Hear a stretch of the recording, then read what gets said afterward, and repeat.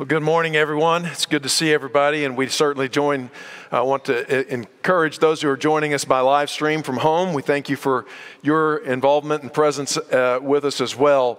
It's good to be in the house of the Lord, as they say, and it's good for us to be here together in order that we might exalt God and encourage one another. And it's always a pleasure for those of us who have the privilege of coming up here to look out and have the best seat in the house to see everyone's shining faces.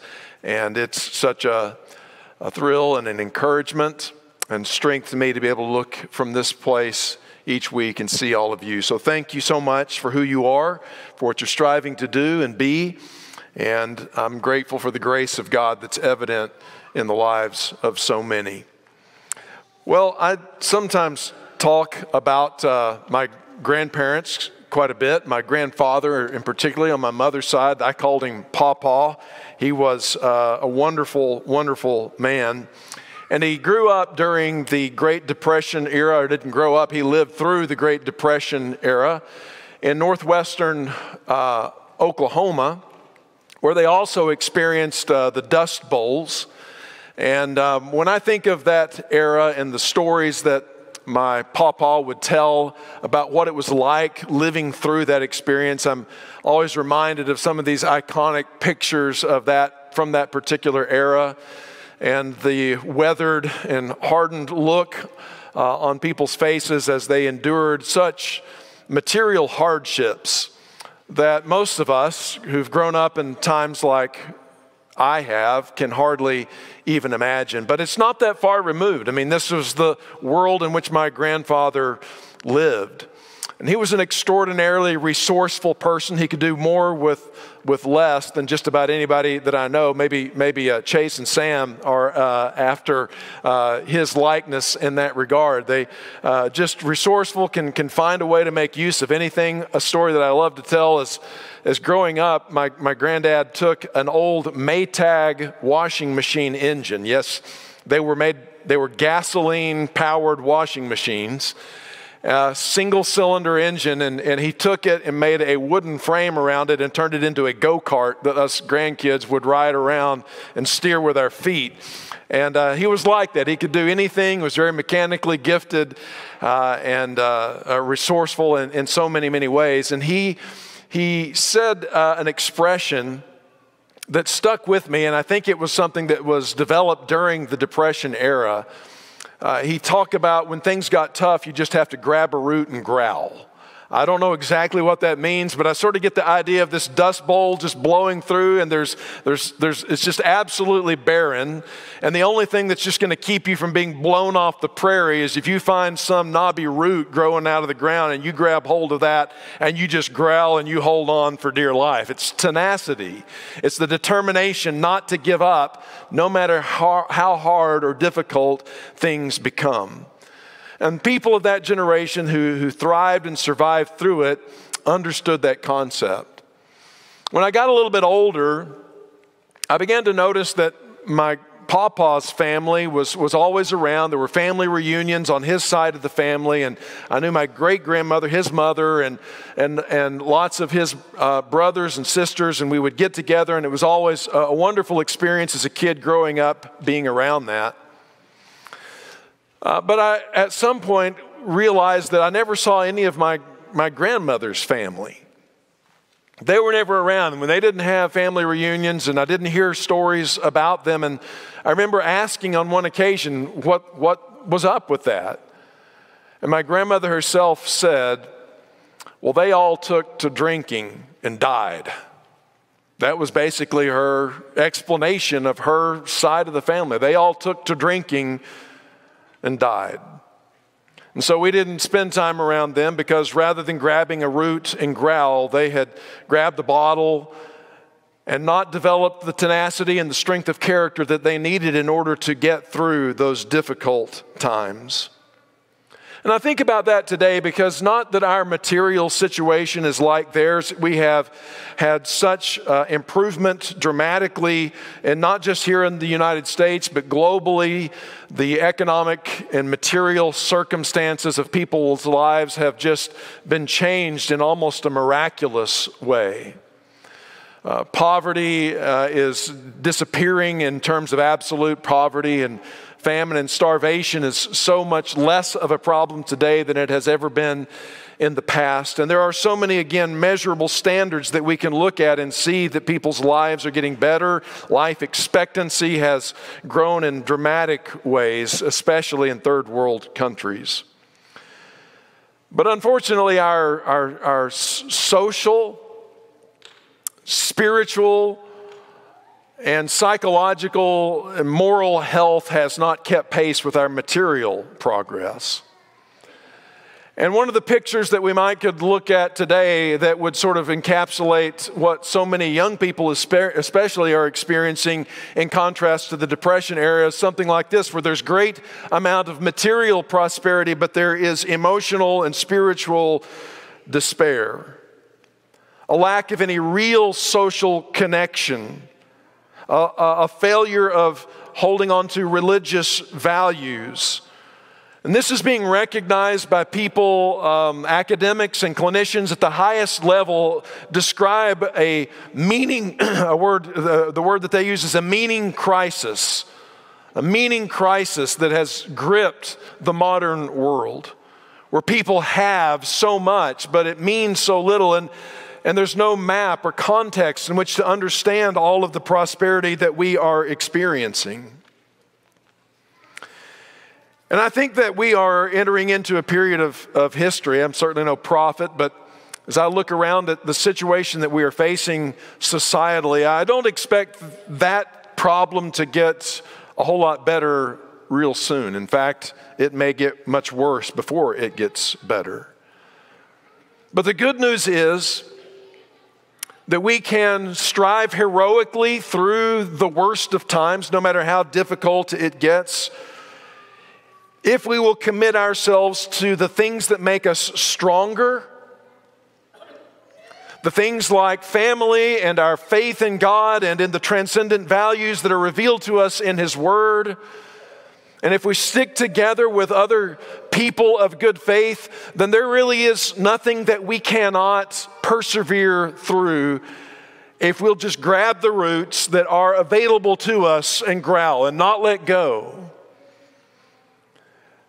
But on the other hand, if we do not do that and instead begin to make the mistakes and do the things that weaken us, so that we do not develop the strength of character that we need to persevere through what may lie ahead, then we will not prevail. So we must do the things that make us stronger and avoid the things that make us weaker.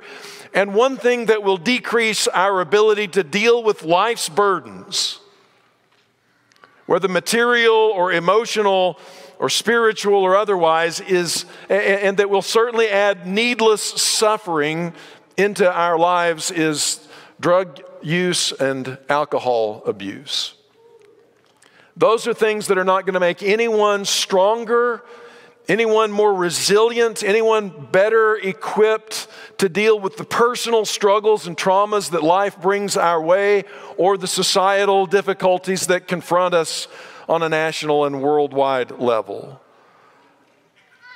And so, considering the situation, we want to talk a little bit about what the Bible has to say about such things. The Bible, I do not believe, is an abolitionist or a teetotaling type of document. I don't think that that case can be successfully made personally. However, Scripture does give us warnings about the abuse and misuse and the danger of intoxicants.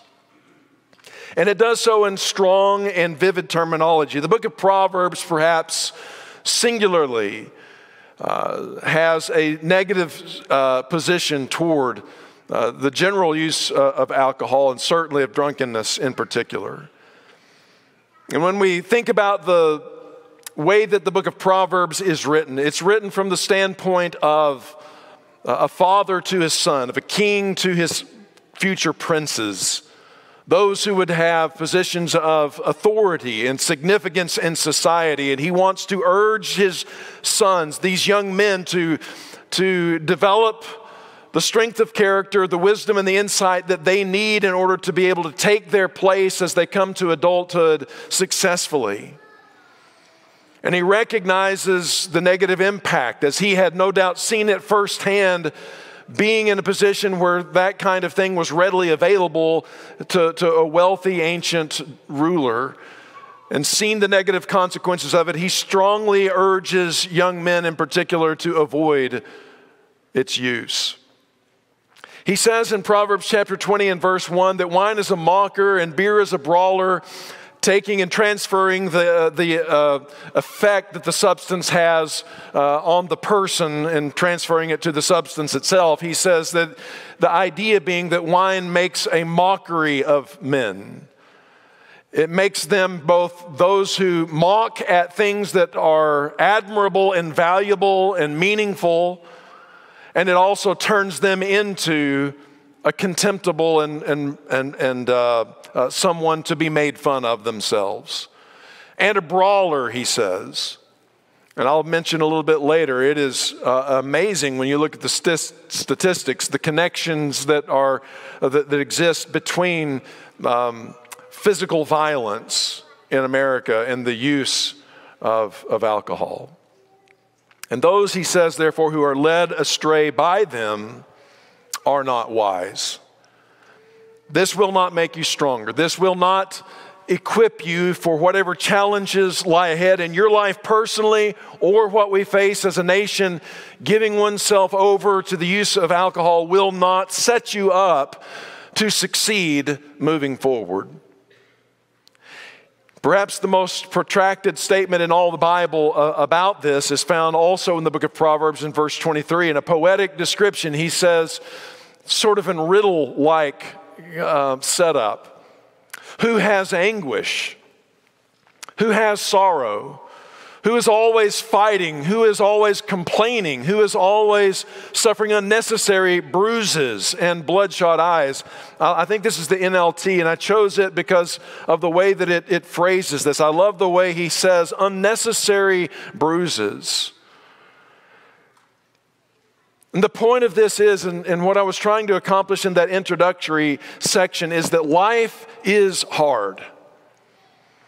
And as we go through life, every phase has its unique challenges.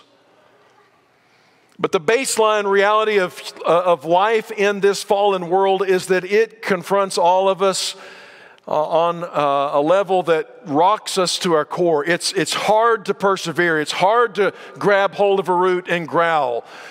And yet, some people make the choice of adding to all of the burdens and difficulties and challenges of life the unnecessary bruises, the unnecessary batterings, the unnecessary conflicts that are a result of having given oneself over to the use and abuse of alcohol.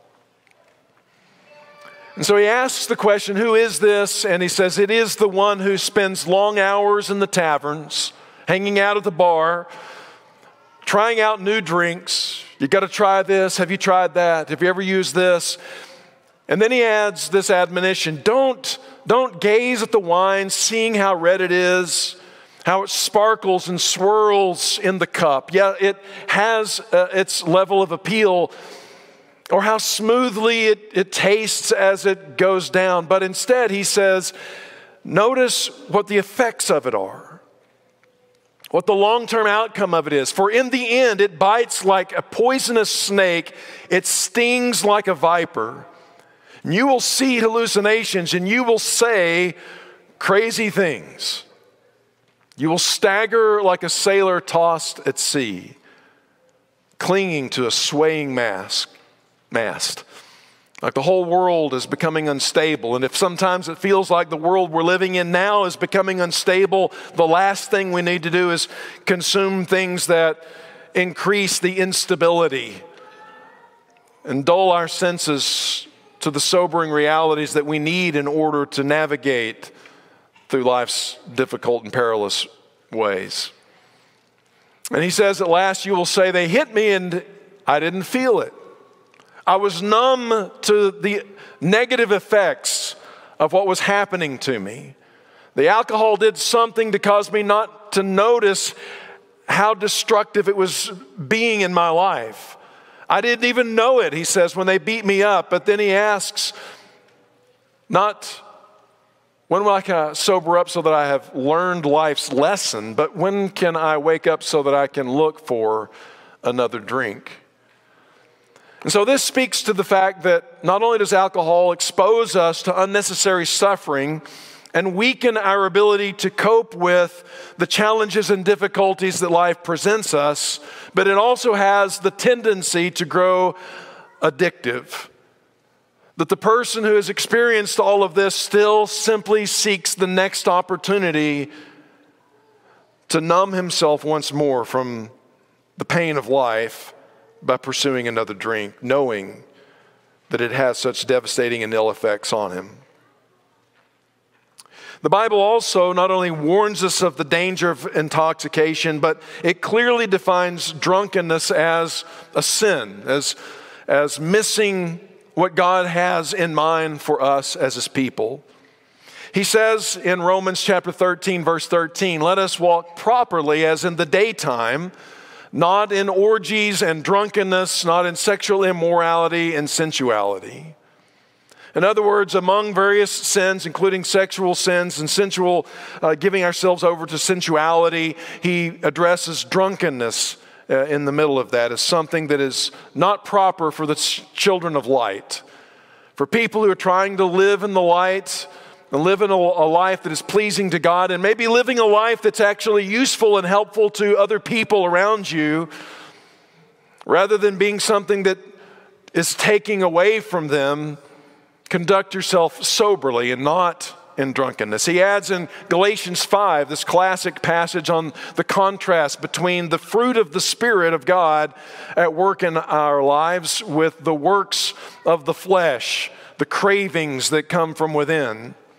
And he tells us that the works of the flesh are obvious. They include sexual immorality, moral impurity, promiscuity, idolatry, sorcery, hatreds, strife, jealousy, outbursts of anger, selfish ambitions, dissensions, factions, envy, and drunkenness, and carousing, the drinking parties, the wild party atmosphere and scenes that's so prevalent on college campuses, for instance.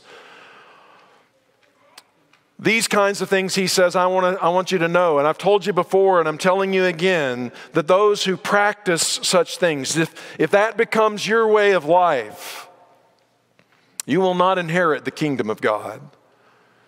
You can't participate in what God's trying to accomplish in the world for good. If this list, including drunkenness, is what characterizes your way of life. You know, we all recognize there's good and evil, and there's the heroic and there's the destructive, the villain. And we need to recognize that this is a part of that picture.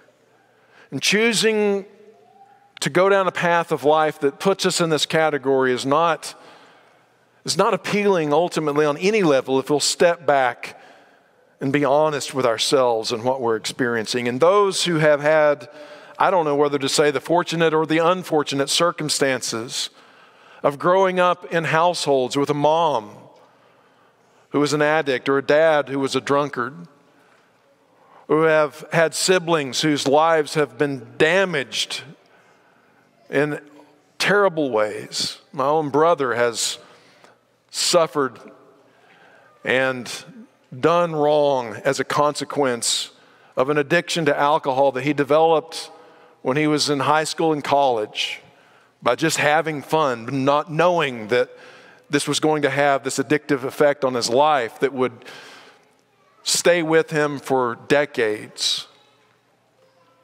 I want to just say I'm so proud of him and grateful for God's grace that has worked in his life, and he's, I think, now about 6 years sober. But it's been a horrible battle. It's a terrible thing. And anyone who has had that experience of a loved one or someone in their life who's walked through that knows what it's like, and that it's not conducive to life in God's kingdom. What God wants for you and the good that He has in mind for all of His creation. 1 Peter 4 and verse 3 says much the same thing about the sinfulness of drunkenness. And so Christians are urged, even when we have our liberties, to be very careful in the exercise of those liberties that we do not cause a brother or sister to stumble or to fall.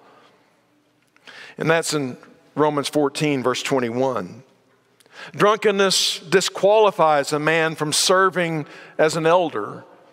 An overseer, he says, among other things, must be not addicted to wine. And deacons are also told in 1 Timothy 3 and verse 8 that they must not be addicted to much wine.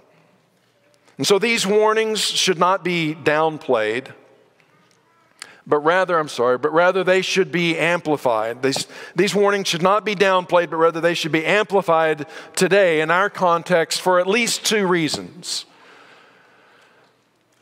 In other words, we need to give even more careful attention to these warnings today than they did back then for these two reasons. Number one, because of the intoxicating power of most modern beverages is significantly greater than those in the ancient world.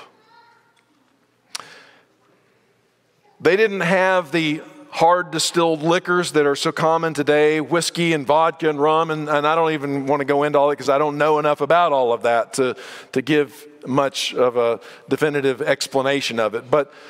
But these drinks that contain extremely high concentrations of alcohol was not a technology that they possessed at this time. And then even the modern table wines that are available to us today are much more potent on average than the table wines that were in use in biblical times. For example, ancient wines generally contained, we're told, about 5 to 8% alcohol by volume. In the naturally fermenting processes and the chemical agents that they had available to them, that was basically what would max out, maybe as high on some instances as 10%. And we also know that it was a frequent practice for them to dilute that by cutting it with water. But today's wines, table wines, are often between 12 and 18% of alcohol by volume, which means that 2 to 3 times of the potency of those wines that Solomon was warning the young man and young woman against in Proverbs. And so what that simply means is that a person with drinking only a half or a third as much could achieve the same level of intoxication that someone would back then. Therefore, we need to be more alert and more aware of the threat and the danger that alcohol today poses than it did even for them. And if they had those kinds of warnings then, how much more seriously should we take it today? And the second thing that I would say about that is that we need to be more careful because of the widespread availability of alcohol in large quantities to virtually everyone. Now, I'm not saying that everyone didn't have access to it in the ancient world, but as resources are so cheap for us today, in comparison to the average poor person in the ancient world, for them to have regularly gotten enough undiluted wine to become intoxicated on it on a consistent basis would perhaps be something that would have been very difficult for an average or poor person to have done in those times. Whereas today, one of the characteristics of poverty is a higher rate of alcohol use and abuse. And so let's not be smug, but let us give more earnest attention to the warnings that are contained in Scripture on this topic. Now, God doesn't warn us about all of this because He is a killjoy, but because He wants us to have real joy. He wants us to have real peace and happiness, the kind that He gives, and not the kind that is found in a bottle that runs out and leaves us more empty than we were before. God recognizes our tendency to be reckless and especially when we are young. Alcohol takes away our fear of the consequences. It doesn't take away our realization that a particular act could be risky or dangerous. It just makes us not care that it's risky or dangerous. And because, again, young people tend to be a little bit riskier and more dangerous to begin with, taking away what inhibitions you already have exposes you to a much greater likelihood of danger. There's an extremely high relationship, as I mentioned earlier, between sexual assaults, murders, fights that have to have the cops involved to break it up, and alcohol. I didn't ask them beforehand, but I'm sure that those in our membership who are involved in law enforcement would be able to echo that, and I'm sure would be more than happy to address any young people who have questions about the connection between these kinds of violent events and the use of alcohol. And so, young people, my appeal to you this morning is to care enough about yourself, to care enough about your future, to care enough about the people who have invested so much in your lives already, to care enough about the future people who are going to be a part of your life, to avoid the entanglements of something that has the potential to wreck your life. Find a root to grab hold of and growl. Find a way to make yourself stronger, to improve yourself, to improve your position, to improve your ability to strive morally, your ability to connect with God spiritually, your ability to relate to other people personally. These are the skills and the strengths that enable a person to get through difficult seasons of life, which you will inevitably face. Whereas if you condition yourself to cope with struggles and difficulties by numbing yourself in the present in order to just get through the moment, you will gradually become weaker and weaker and less able to connect with God, with people, or with yourself in a constructive way. And who knows what lies ahead for you personally or for us as a society. And so the thing to do is to commit yourself now to position yourself in a way that gives you every advantage to be good for yourself and good for others and good for God in the days that lie ahead. And then secondly, God not only knows that our tendency is toward being reckless and therefore urges us to avoid the misuse of alcohol, but also our tendency to become dependent upon it. Often those who become dependent on it began as simply recreational users. But for some people, alcohol provides a significant and even dramatic temporary relief from negative emotional states. It relieves anxieties and diminishes fears and social fears. And a lot of people speak of how it gives them confidence around others. And the scary thing is that there is a correlation between those positive perceived benefits and the likelihood that it will become an addiction for you. In other words, the better it makes you feel in the moment, the more likely you are to begin to return to it in a manner that becomes a dependency. And when it becomes a dependency, it is terrible on your health.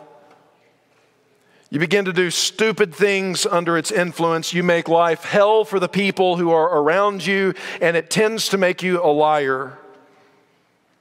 And you will miss out on countless opportunities